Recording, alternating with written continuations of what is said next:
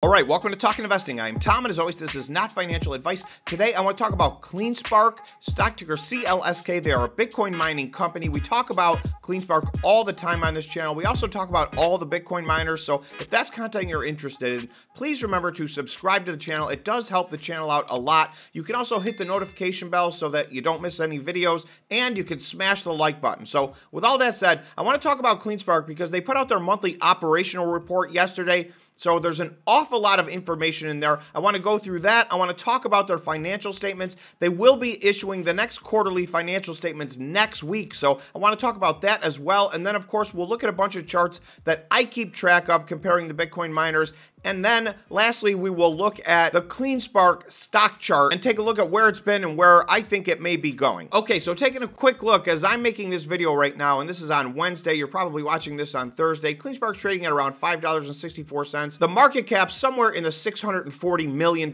range. We will compare that to other of their peers in the industry, as well as to what their market cap has been over the past. So I'm going to take a look at that later, but first, I want to start out by digging into their monthly operation report, because like I said, there is a lot of information here. If you enjoy this content and you want to help support this channel, we do offer probably the cheapest membership in all of YouTube. It's only $5 a month, and members get a lot of benefits. We do a once a week members only live stream. So in addition to that, we have a members only Discord, and we have a bunch of videos that I make for members only. So I try to provide a lot of value for a very little bit of money. So it does help support the channel. If you're interested, you can hit the join button. It's right next to the subscribe button on the YouTube page.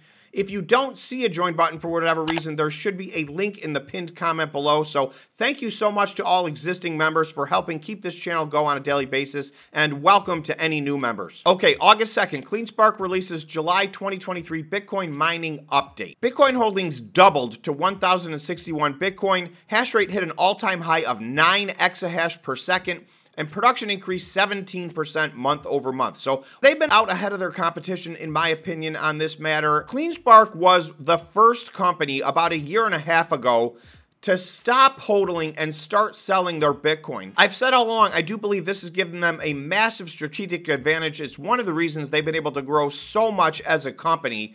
They got to dollar cost average out of their Bitcoin. They were selling Bitcoin up when it was around $60,000, and they sold it on a monthly basis all the way down. So a lot of their peers held and hodled, and then they had to sell some or all of their Bitcoin at or near Bitcoin's lows around $20,000, some under $20,000. So this was a big strategic advantage. Well, they've been doing that for a year and a half, and now here in July, they have made a massive switch. In the month of July, they hodled the vast majority of what they mined. They've been alluding to this and talking about this. They've been very slowly adding to their hodl position, but here in 1 month, they basically doubled it. So I think we can expect to see between now and the halving in April of 2024 for this trend to continue. I have been talking about this on the channel for the last 4 months, that I thought CleanSpark would shift their position and start to hodl. They've been indicating that. They haven't really started it until this month, but clearly it's kicked in right now. So this gives them the opportunity. They were down to, about 100 or 200 Bitcoin at one point. They're now at 1,000 Bitcoin. If they could get to 2,000 or 3,000 Bitcoin by the halving, which is very realistic,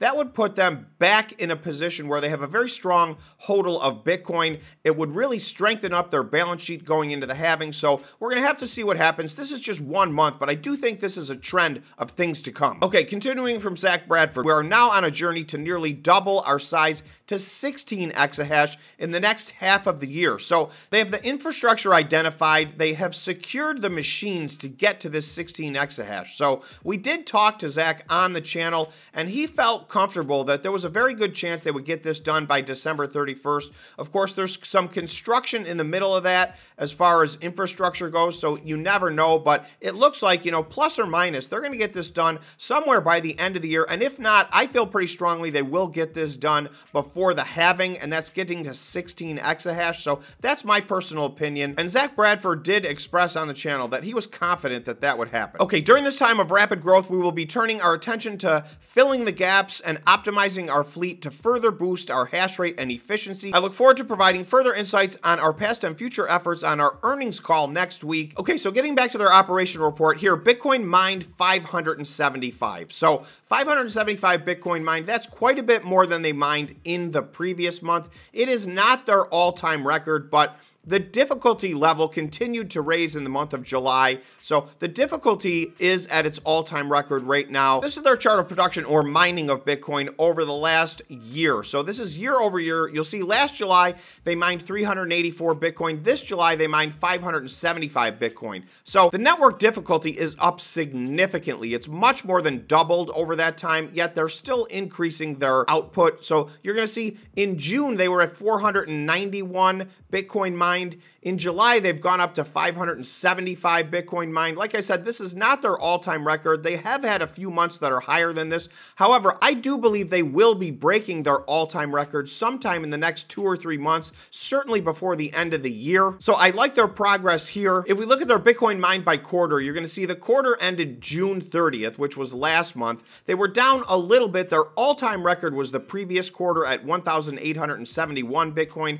They mined over 1,600 Bitcoin last quarter. In the quarter we're in right now, I expect they will beat this number. And in fact, I think that they will beat this number as well and have their best all-time quarter. And that's going to be the quarter ended September 30th, 2023. So that's one of the things I'll be looking for. Obviously, we don't know that yet. This is not financial advice, and I don't know the future, but the way things are shaping up, it looks like they have a very good shot of doing that. And then if we go down to this chart, this is their cost per coin over the last year and a half by quarter. So you're going to see this has fluctuated up and down. I'm not sure why they were so efficient in Q4 of 2022, but for the most part, they've been somewhere between $11,000 and $13,000. So that's what I'm going to be looking for. Last quarter, they were just under $12,000. So the difficulty level did increase quite a bit quarter over quarter.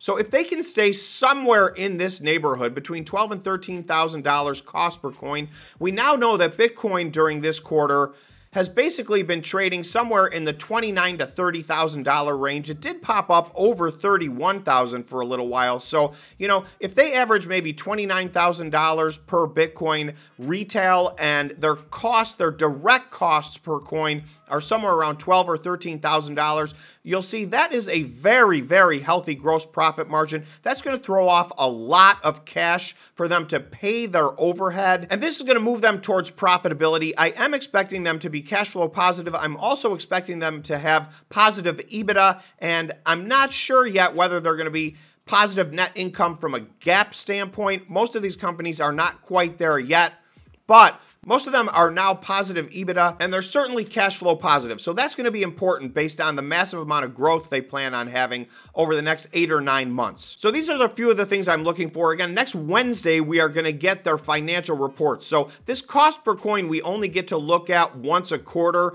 That information does not come out on a monthly basis. So that's one of the key items I'm going to be looking at when their financial statements come out next week. So if we look at their previous financial statements, this is for the quarter ended March 31st. So the ones we're going to get next week are for the quarter ended June 30th, 2023. I would like to see them beat every single number on this page. I think they should beat on revenue from their prior quarter. I think they should have a larger gross profit margin. Hopefully they can reduce their overhead. All of those things put together could potentially actually lead to positive operating income, even including depreciation. So there is a chance of that. That would be a home run in my opinion. So we're going to find that out next week. I will almost certainly make a video based on the information that comes out so that we can review where all of this actually landed. Okay, so the other thing, they mined 575 Bitcoin this month. So if we take a look at June, which is last month, you're going to see that CleanSpark mined the second most Bitcoin out of all the publicly traded Bitcoin miners. Marathon is way out ahead in first place. CleanSpark is in second. They've been switching between second and third with Riot.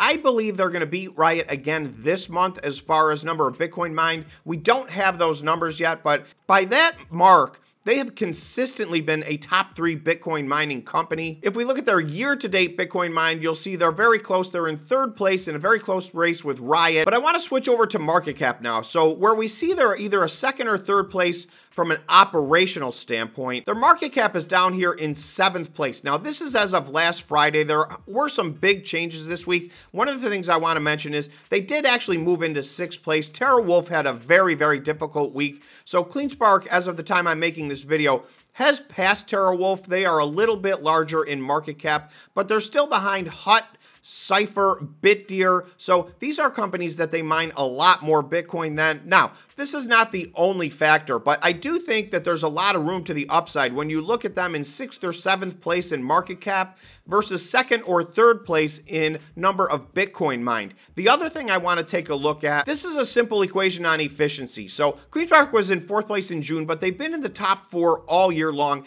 and it's really just a stone's throw from 4th place to 1st place. Every way that I look at this, CleanSpark's a very healthy company. I like what they're doing. Okay, so lastly, if I go back to their operational report, you'll see that their current hash rate, they ended the month at 9.0 exahash, but they did add a lot of exahash during the month, so they do give a note. Operating hash rate for the month averaged approximately 7.6 exahash. So with that calculation, again, that puts them at about 76 Bitcoin per exahash, which I think is going to compete for the lead in efficiency in the month of July. Okay, with all that said, now let's take a look at their chart. Okay, so here's where CleanSpark is trading today. So CleanSpark's down about 25% right now off of its July highs. If Bitcoin does retest some lower numbers and CleanSpark follows along with it, that would be maybe an 11% move to the downside. So, anywhere from 10 to 15% move to the downside could be reasonable if Bitcoin does have a pullback over the next days and weeks. But on the flip side, it would be about a 35% increase just to get back to where they were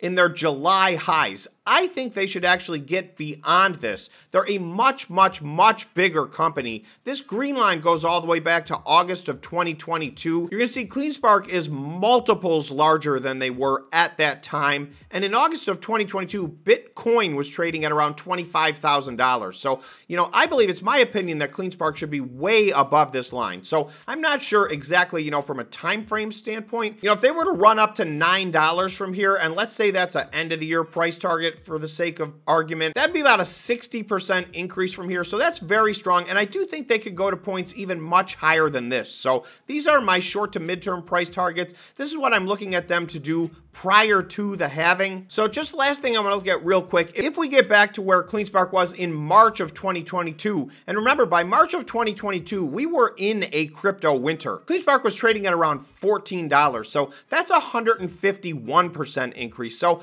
I wouldn't take that off the table between now and the halving as well. If Bitcoin can have a nice run up between now and then, and CleanSpark can get to their 16 exahash. So, that for me right now, I'll leave that as my top price target. Obviously, none of this is financial advice. We don't know where CleanSpark is going, but they seem to be on the right track. I like what I see. So, as always, the Bitcoin miners are very, very volatile stocks. They're among the most volatile stocks in the entire stock market. So, please be careful. Do your own due diligence. Know your risk tolerance. And best of luck trading. So, thanks so much for watching. If you made it this far in the video, please remember to subscribe to the channel, smash the like button, and hit the notification bell so you don't miss a video.